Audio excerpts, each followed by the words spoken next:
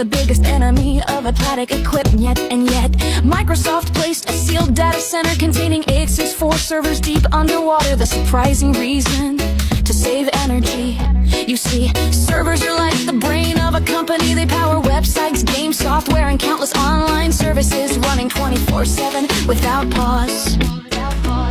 But all that power consumption produces a huge amount of heat. If the heat isn't removed quickly, the servers can become unstable or even fail. In fact, cooling is one of the biggest challenges in data center operations. Studies show that about 20% of the total operating cost of a server comes from electricity, and 41% of that energy is spent solely on cooling. So in an effort to cut energy consumption, Microsoft came up with a bold idea. They sealed the servers inside a giant watertight capsule and submerged it in the deep sea. Power and internet are delivered through undersea cables, while the naturally cold ocean water acts as a massive free refrigerator. This ingenious setup not only keeps the servers cool and stable, it also saves a remarkable amount of energy.